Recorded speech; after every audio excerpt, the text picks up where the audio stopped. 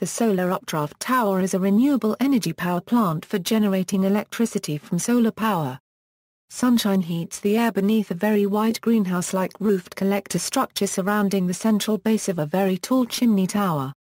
The resulting convection causes a hot air updraft in the tower by the chimney effect. This airflow drives wind turbines placed in the chimney updraft or around the chimney base to produce electricity. Plans for scaled-up versions of demonstration models will allow significant power generation, and may allow development of other applications, such as water extraction or distillation, and agriculture or horticulture. Commercial investment may have been discouraged by the high initial cost of building a very large novel structure, the large land area required and by the risk of investment. However, there appears to be a renewed interest in solar updraft towers, especially in sunny remote areas. A few prototypes have recently been constructed and projects are being proposed for parts of Africa, USA and Australia. An important fact to consider is that solar updraft towers appear to be the only renewable energy technology that can generate electricity from low-temperature heat. Functional or mechanical feasibility is not so much an issue now as capitalization. A comprehensive review of theoretical and experimental aspects of the solar updraft tower power plant development is available, with a recommendation for commercial development. A popular update with interview of an informed engineering proponent has been published in National Geographic in 2014. Design. Power output depends primarily on two factors, collector area and chimney height. A larger area collects and warms a greater volume of air to flow up the chimney. Collector areas as large as 7 km in diameter have been discussed. A larger chimney height increases the pressure difference via the stack effect. Chimneys as tall as 1,000 meters have been discussed. Heat is stored inside the collector area, allowing SUTs to operate 24 hours a day. The ground beneath the solar collector, water in bags or tubes, or a saltwater thermal sink in the collector could add thermal capacity and inertia to the collector. Humidity of the updraft and condensation in the chimney could increase the energy flux of the system. Turbines with a horizontal axis can be installed in a ring around the base of the tower, as once planned for an Australian project and seen in the diagram above. Or as in the prototype in Spain, a single vertical axis turbine can be installed inside the chimney. Carbon dioxide is emitted only negligibly as part of operations. Manufacturing and construction requires substantial power, particularly to produce cement. Net energy payback is estimated to be 2–3 years. Since solar collectors occupy significant amounts of land, deserts and other low-value sites are most likely. A small-scale solar updraft tower may be an attractive option for remote regions in developing countries. The relatively low-tech approach could allow local resources and labor to be used for construction and maintenance. Locating a tower at high latitudes could produce up to 85% of the output of a similar plant located closer to the equator, if the collection area is sloped significantly toward the equator. The sloped collector field, which also functions as a chimney, is built on suitable mountainsides, with a short vertical chimney on the mountaintop to accommodate the vertical axis air turbine. The results showed that solar chimney power plants at high latitudes may have satisfactory thermal performance. History. The chimney turbine was envisioned as a smokejack, and illustrated 500 years ago by Leonardo da Vinci. An animal spitted above a fire or in an oven could be turned by 4 angled vanes on a vertical axis turbine in the chimney updraft. 1. In 1896, Mr. Alfred Rosling Bennett published the first patent describing a convection mill. 2. Even if in the title of the patent and in the claims the word toy clearly appears, and even if in the overall description made inside the patent it is evident that the idea was to produce small devices, in page 3 at lines 49 to 54 Bennett envisions much larger devices for bigger scale applications. A model of this convection mill, built in 1919 by Albert H. Holmes and Son to demonstrate the phenomenon of convection currents, is on display in the Science Museum, London. In 1903, Isidoro Cobones, a colonel in the Spanish Army, proposed a solar chimney power plant in the magazine La Energía y la copyright CTRICA.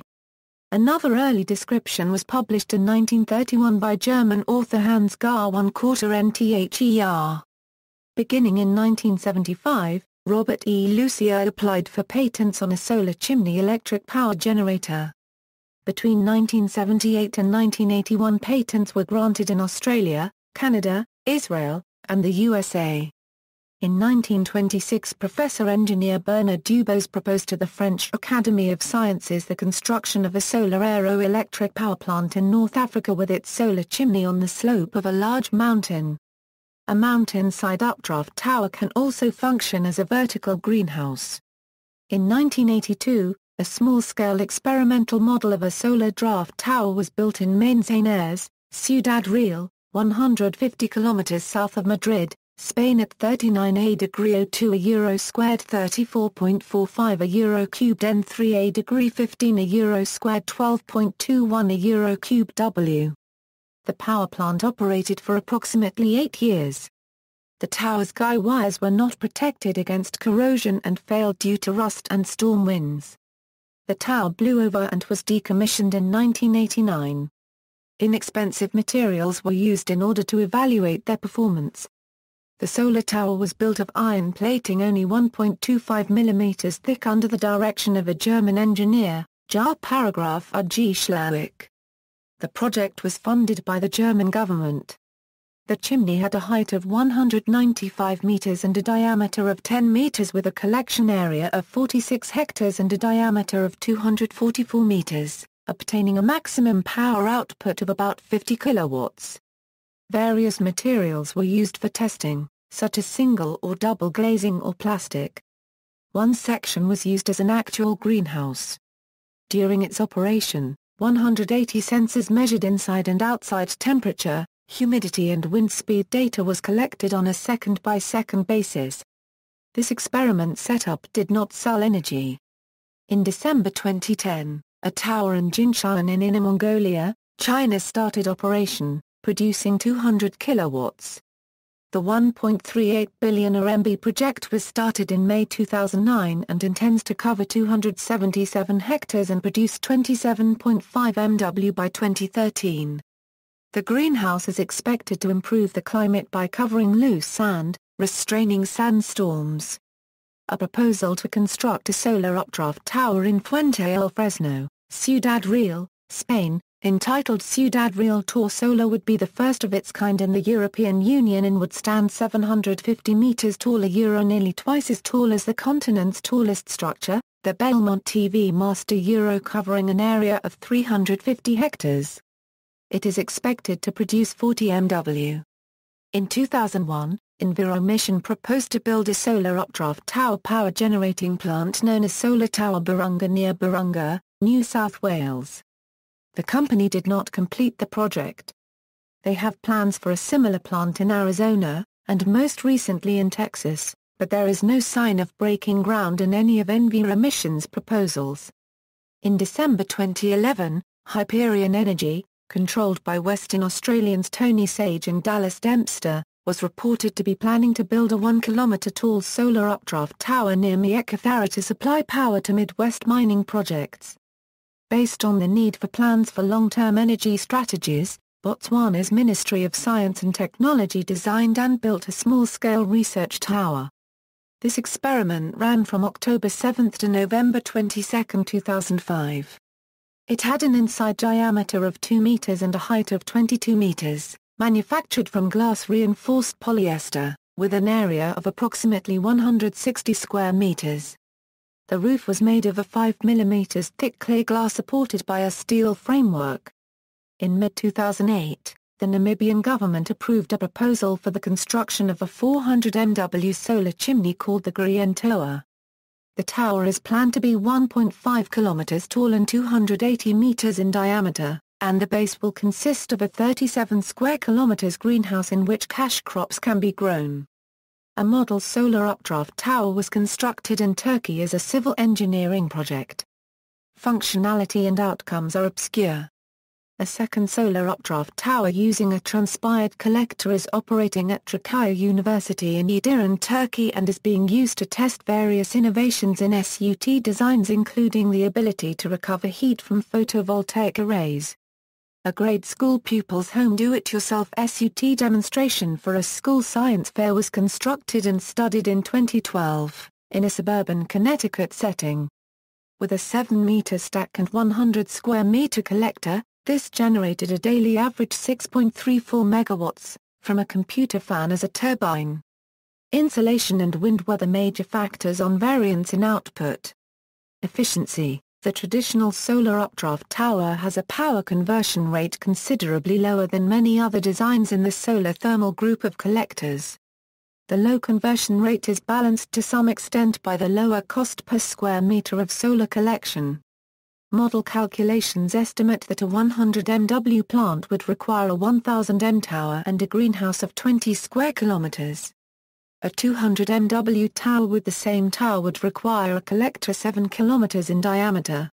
One 200 MW power station will provide enough electricity for around 200,000 typical households and will abate over 900,000 tons of greenhouse-producing gases from entering the environment annually.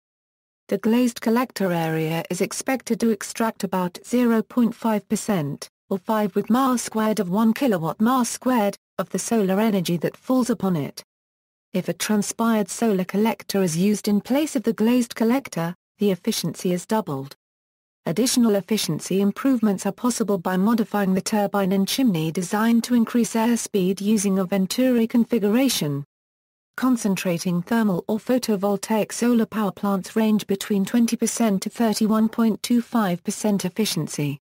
Overall CSP-CPV efficiency is reduced because collectors do not cover the entire footprint. Without further tests, the accuracy of these calculations is uncertain. Most of the projections of efficiency, costs and yields are calculated theoretically, rather than empirically derived from demonstrations, and are seen in comparison with other collector or solar heat transducing technologies. The performance of an updraft tower may be degraded by factors such as atmospheric winds, by drag induced by the bracings used for supporting the chimney, and by reflection off the top of the greenhouse canopy.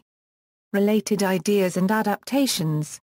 Updraft The atmospheric vortex proposal replaces the physical chimney by a controlled or anchored cyclonic updraft vortex. Depending on the column gradient of temperature and pressure, or buoyancy, and stability of the vortex, very high altitude updraft may be achievable. As an alternative to a solar collector, industrial and urban waste heat could be used to initiate and sustain the updraft in the vortex.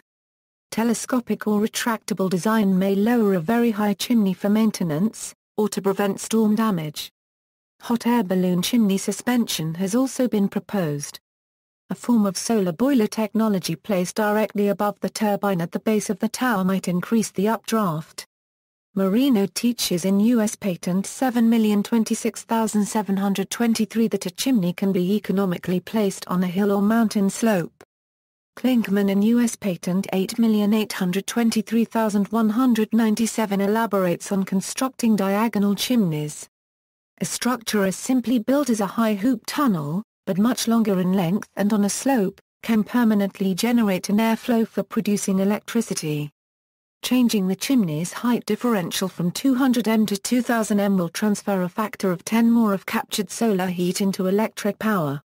Increasing the temperature differential between chimney air and outside air by a factor of 10 increases the same chimney's power by one further factor of 10, assuming that the chimney's walls are engineered to take the extra heat.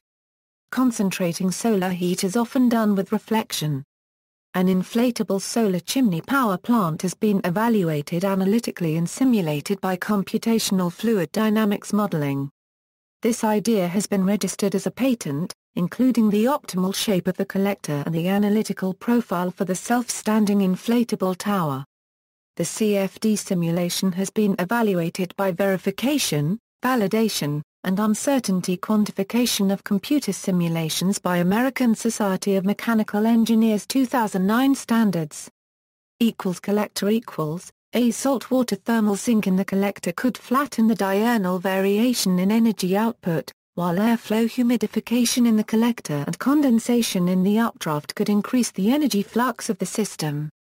As with other solar technologies, some mechanism is required to mix its varying power output with other power sources. Heat can be stored in heat-absorbing material or saltwater ponds. Electricity can be cached in batteries or other technologies. A recent innovation has been the use of transpired collectors in place of the traditional glazing covers. Transpired collectors have efficiencies in the 60% to 80% range, or 3 times the 25% efficiency measured with the greenhouse collectors. The large solar collector field can now be reduced in half or less, making solar updraft towers much more cost-effective. A patent has been granted on a solar tower system using transpired collectors. The generator equals, if the chimney updraft is an ionized vortex, then the electromagnetic field could be tapped for electricity, using the airflow and chimney as a generator. Applications equals, release of humid ground-level air from an atmospheric vortex or solar chimney at altitude could form clouds or precipitation, potentially altering local hydrology. Local desertification, or afforestation, could be achieved if a regional water cycle were established and sustained in an otherwise arid area. The solar cyclone distiller could extract atmospheric water by condensation in the updraft of the chimney. This solar cyclonic water distiller with a solar collector pond could adapt the solar collector chimney system for large-scale desalination of collected brine, brackish or wastewater pooled in the collector base. Fitted with a vortex chimney scrubber, the updraft could be cleaned of particulate air pollution. Alternately, particulate air pollution caught in the updraft could serve as a nucleation stimulus for precipitation either in the chimney, or at release altitude as cloud seeds. Energy production, water desalination or simple atmospheric water extraction could be used to support carbon fixing or food-producing local agriculture, and for intensive aquaculture and horticulture under the solar collector as a greenhouse. A balloon-suspended lightweight extensible chimney anchored from an urban tether, raised from ground level through low warm air to higher altitude, could remove low-lying air pollution without the need for a broad collector at the base, given adequate height of release. This might improve air quality in highly polluted megacities without the burden and cost of major fixed construction. Capitalization. A solar updraft power station would require a large initial capital outlay, but would have relatively low operating cost. Capital outlays would be roughly the same as next-generation nuclear plants such as the April 1000 at roughly $5 per watt of capacity. As with other renewable power sources, towers have no need for fuel. Overall costs are largely determined by interest rates and years of operation, varying from €5 per kilowatt-hour for 4% and 20 years to €15 per kilowatt-hour for 12% and 40 years. Estimates of total costs range from €7 and 21 cents per kilowatt-hour to €25 and €35 per kilowatt-hour. Levelized costs are approximately €3 per kWh for a 100 MW wind or natural gas plant. No actual data are available for a utility-scale power plant. See also, solar pond, vortex engine. References. External links, Schleick-Bergermann Solar, Hyperion Project, Western Australia, video link Spanish solar updraft tower, video link Australian tower proposal, video link solar updraft tower a small model with various substrates, the floating solar chimney technology, solar nozzle, CNN Money article October 26, 2006, Mildura Solar Tower at Structure, University of Stellenbosch Study, U.S. Department of Energy's Solar Energy Technologies Program, Atmospheric Vortex Alternative to Solar Chimney, 2nd International Conference on Solar Chimney Power Technology, 3rd International Conference on Solar Updraft Tower Power Technology.